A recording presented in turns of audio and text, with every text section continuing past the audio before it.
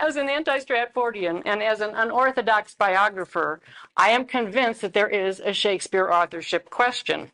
And this weekend, the world marks the 400th anniversary of William Shakespeare's death in Stratford. Today, I'm going to raise questions about just why we are marking this occasion. How do we know that we are marking the occasion of the world's greatest dramatist? And I'll be talking a little bit about why I changed my mind, and I'm going to introduce a few issues that influenced my decision. My main focus has been on Shakespeare's professional career. His principal occupation, so we are told, was writing. He was also professionally active as a theatrical shareholder, as an actor, and in some other lines of work. But I don't think that any biographer would argue that for Shakespeare, writing plays was just a sideline. And yet I have been unable to find any evidence that Shakespeare's primary vocation, or even one of his sidelines, was writing. How many of us should trust a biography supposedly about the world's greatest aviator if there's no evidence that the supposed pilot had ever flown a plane?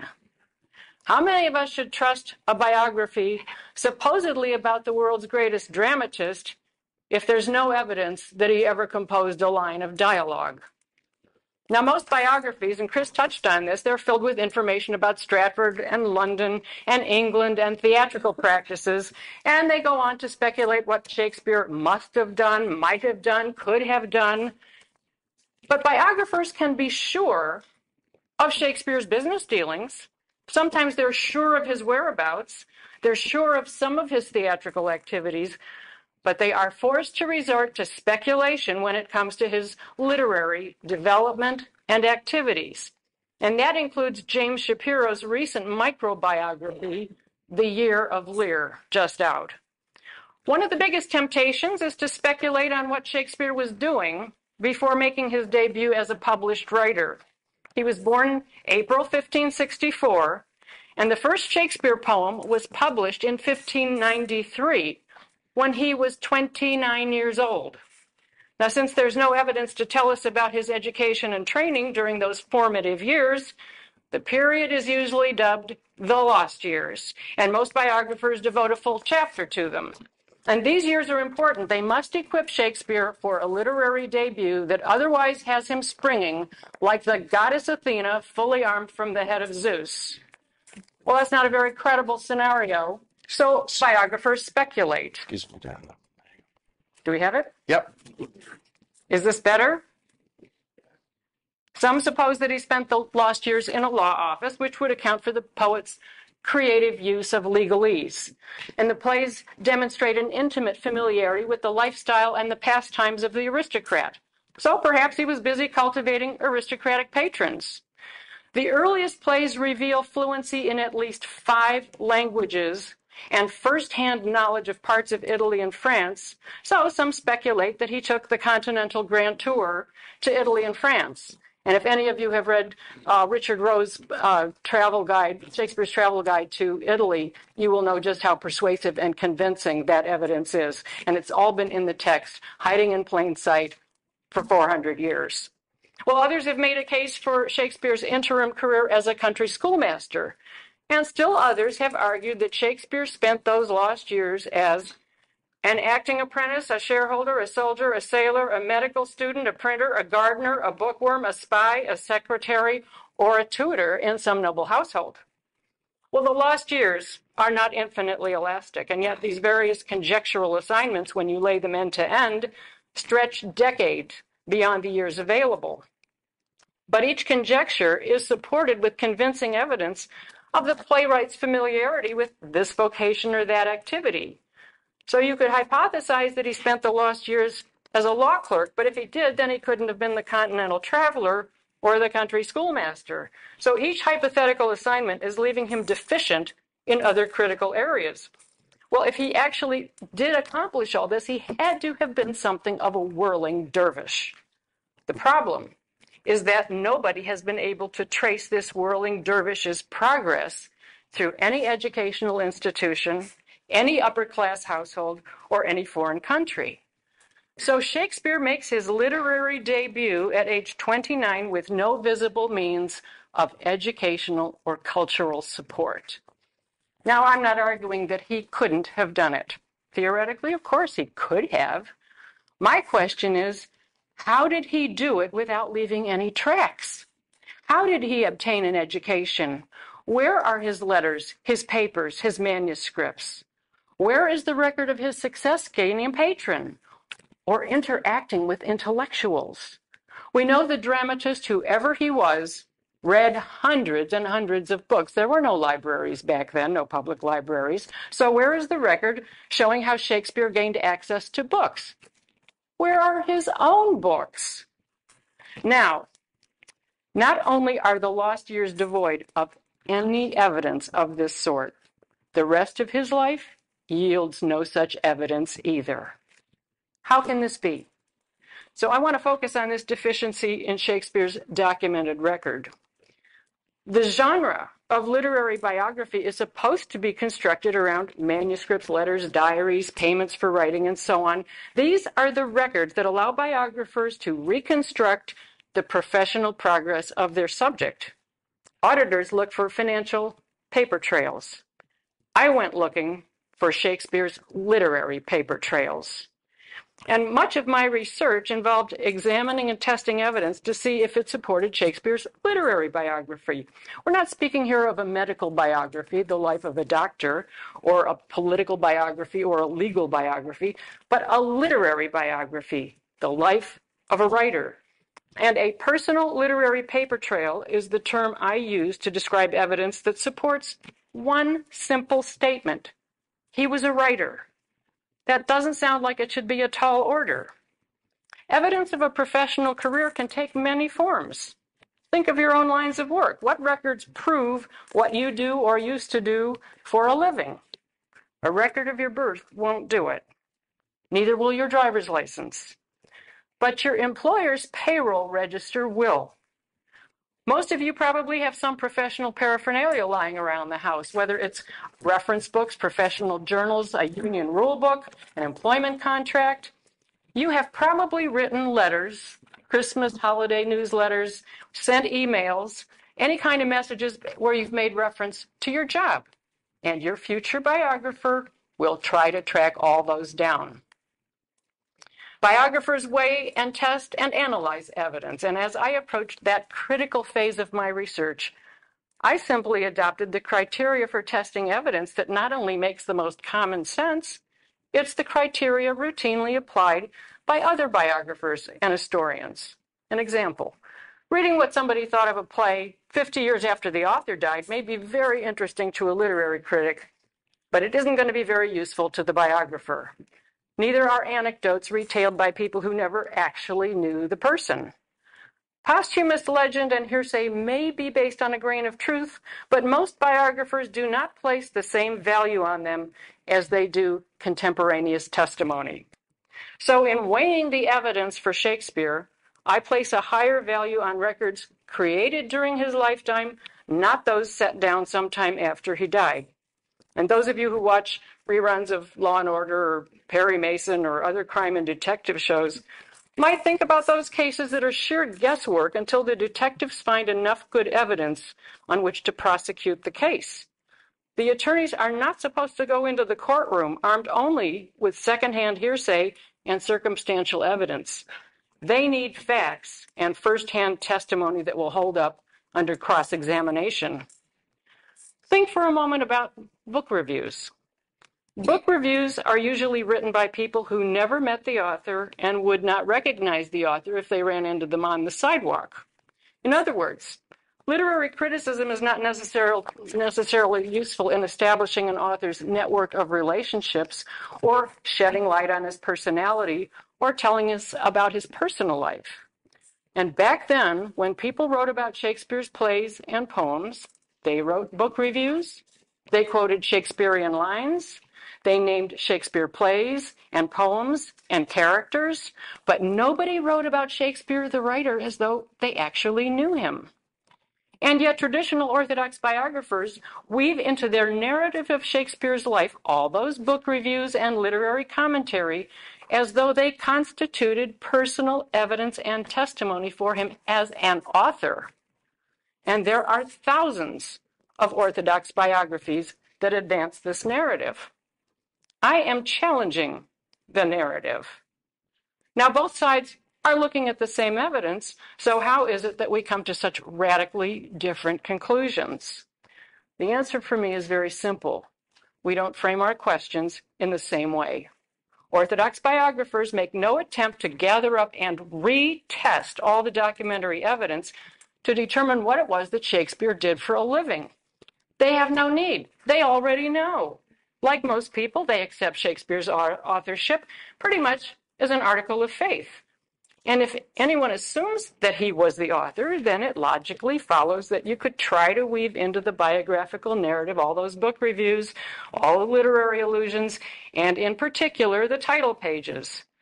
But if you are asking what is it that Shakespeare did for a living, you're going to wait until you identify evidence of his professional literary activities before considering the book reviews and the title pages. So when I started looking into the evidence for Shakespeare's life, I fully expected, probably like everybody here, I thought I'd find personal testimony from his literary friends, manuscripts in his handwriting, notebooks filled with scribblings in iambic pentameter, letters mentioning writing projects, records of how much he was paid to write. There's no evidence for Shakespeare of those sorts. And that brings me to another critical question that I asked myself during the research. Is it reasonable to expect such professional evidence to have survived for Shakespeare or anybody else? We're speaking here of a man, as we all know, who lived 400 years ago. Between then and now, there was the Great Fire of London. The Globe Theatre itself burned down. Who knows what records just went up in smoke or decayed over time? Maybe it's unusual to find that kind of professional documentation for anybody who lived that long ago. Well, I didn't know the answer, so that's why I decided to track down the evidence for 24 other writers from the time period, so I could compare their professional records, if there were any, to Shakespeare's. I just wanted to know if Shakespeare was the odd man out. The results of that analysis? Yes, he is the odd man out. He is the only alleged writer of any consequence from the time period for whom one must rely on posthumous evidence to support that one simple statement, he was a writer. And that comparative analysis is, in my view, the single strongest argument against the Orthodox biography and the traditional attribution. We don't have authorship questions about Shakespeare's famous or not so famous contemporaries, as Chris mentioned. Nobody doubts that Ben Jonson wrote plays such as Volpone or Edmund Spenser wrote poetry such as The Faerie Queene. But we can be confident that Jonson and Spenser and the rest of them were writers because we have evidence of their professional literary careers, the evidence that I call personal literary paper trails. You can look at a few of Jonson's manuscripts in the British Museum. We know how much Thomas Nash was rewarded by a patron for writing a pamphlet. Samuel Daniel defended a play that he wrote that had offended a courtier. George Peele made a bid for literary patronage from Lord Burleigh. And the poets Michael Drayton and William Drummond exchanged views on poetry. We know all these things because original letters survive, some account books survive, and some of those books are inscribed or contain marginalia. Even a few manuscripts survive. And I should mention that once I had looked into 24 records for 24 writers, by the time I got to writer number 10, I was down into the third string. Nobody today has heard of Thomas Nash or George Peele. Thomas Dekker is virtually unknown today except to students of English drama, but I found records that he was paid to write plays, so I can support that statement for Thomas Dekker. He was a professional playwright. I can't support that statement for Shakespeare. Nevertheless, you're going to read that Shakespeare was paid to write. There's no records of payment. And despite what you may have read a couple of weeks ago about the Sir Thomas More manuscript, which we'll get to in a little bit, he did not leave behind any manuscripts, and he didn't leave behind any letters. He undoubtedly owned books, but nobody's ever found one. And this is what is unique about Shakespeare's literary biography and why I keep hammering on it. He is the only alleged writer from the time period for whom you must rely on posthumous evidence to support that one statement he was a writer. In short, Shakespeare's literary biography is circumstantial. And if writing the plays were a crime, Shakespeare could not be convicted on the evidence. Scholars don't identify this most glaring of deficiencies in the biography, and that's the complete absence of personal literary paper trails. Those who express dismay at the paucity of evidence are implying that there is some legitimate peg on which to hang Shakespeare's biographical skeleton, but there is no such literary peg. And quite recently, one prominent Orthodox scholar, Stanley Wells again of the Shakespeare Birthplace Trust and the one who's meeting up with Don Rubin this weekend, he finally agreed with me. And on his blog, he agreed that the first evidence identifying Shakespeare of Stratford as a writer was posthumous. Alarm bells go off. That might have signaled some progress, but Wells went on to state in his blog that he considered that fact irrelevant. I guess he still does. Well, I want to explain some of the ways in which traditional Shakespeare biographers try to compensate for this deficiency of evidence. One technique is to present Shakespeare's theatrical documentation as though it were evidence of his literary activities. For example, Shakespeare's name appears prominently in a number of theatrical documents, and we are sometimes told that he's listed prominently because he was the company's leading playwright. But evidence of being a shareholder, even a prominent shareholder in a theater or acting company, is not evidence of being a writer. Another favorite technique is to present impersonal literary commentary as though it were personal testimony about the author himself. Now, the Shakespeare of the Orthodox biography is a very likable and a self-effacing fellow. And among the recurring adjectives used routinely by biographers to describe the bard are gentle and sweet, as in Sweet Swan of Avon. But the adjective sweet describes the written verse, not whoever wrote them. And playwright Ben Jonson coined the ambiguous epithet gentle Shakespeare 7 years after Shakespeare had died. Nobody in Shakespeare's lifetime ever described him as having a gentle nature. This misappropriation of the words gentle and sweet to reconstruct a personality profile for Shakespeare goes back a long way. The very first attempt at a thumbnail biographical sketch of Shakespeare was by Nicholas Rowe in his preface to his 1709 edition of the Shakespeare plays. And he described Shakespeare's sweetness in his manners and good-natured disposition. But Nicholas Rowe made no attempt to verify anything in his account, and most of it is based on secondhand sources. And yet most subsequent biographers simply have followed suit. The late Samuel Schonbaum, whose documentary biography of Shakespeare remains highly respected today, concluded that almost everyone seems to have thought well of Shakespeare, and he supported that statement by quoting literary comments, not personal descriptions. And recently, good old Stanley Wells published a booklet on Kindle in which he said pretty much the same thing. So this myth of a gentle and a sweet-natured Shakespeare is just that, it's a myth. But it is not a harmless myth because it spawns a bigger myth. Biographers report that such allusions tell us not only about Shakespeare's supposed personality, but also by extension about his presumed circle of friends, especially his literary colleagues who recognized him as this sweet-natured individual. That is how biographers transmute impersonal literary criticism into first-hand testimony about Shakespeare, the writer. And there's more.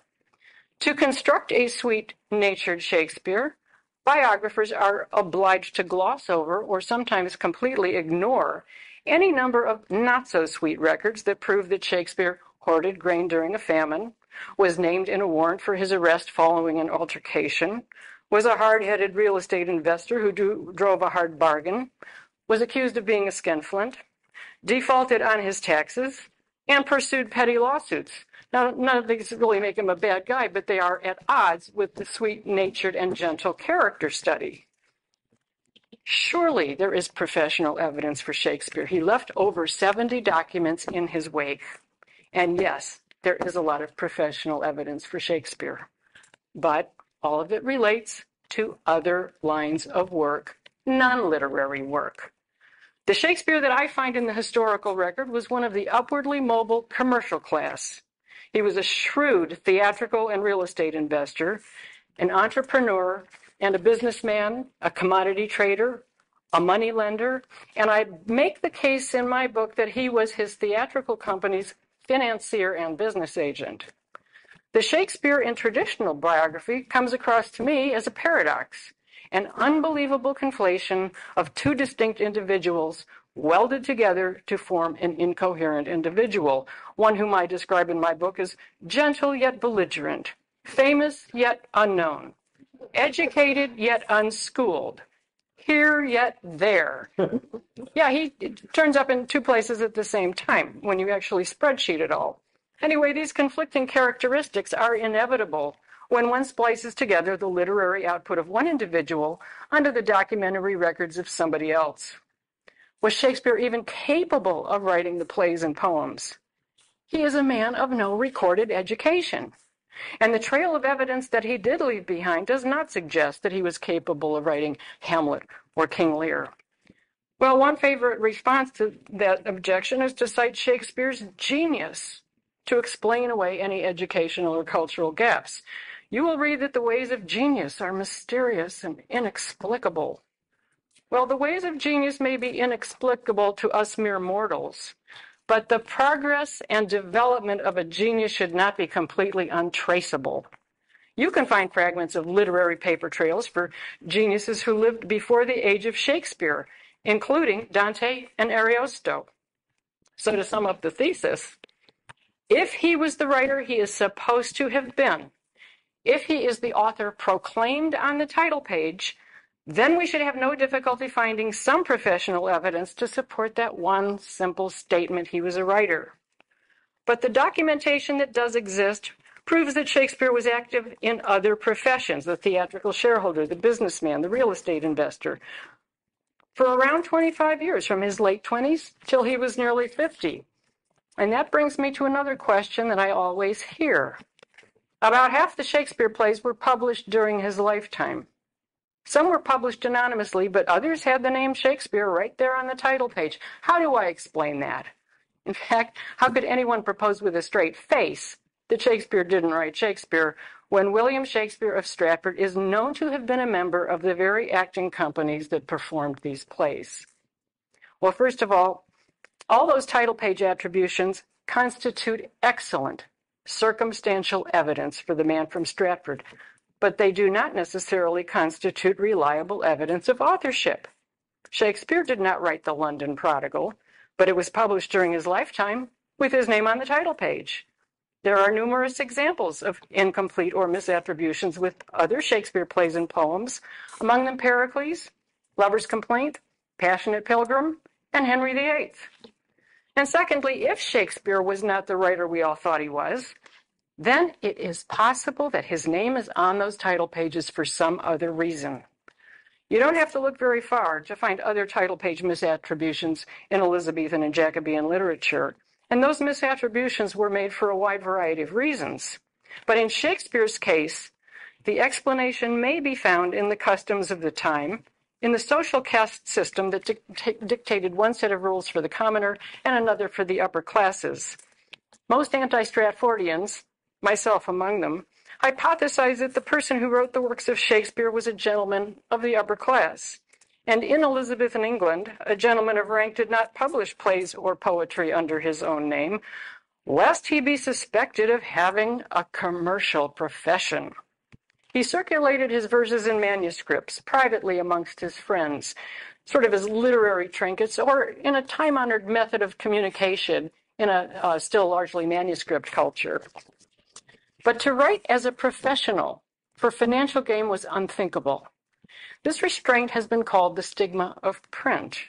And essentially, the stigma of print discouraged the publication of works that could be seen either as frivolous, such as poetry, or as driven by an unseemly interest in profit, such as creative fiction or commercial plays written for the buying public, or even worse, performed on the public stage.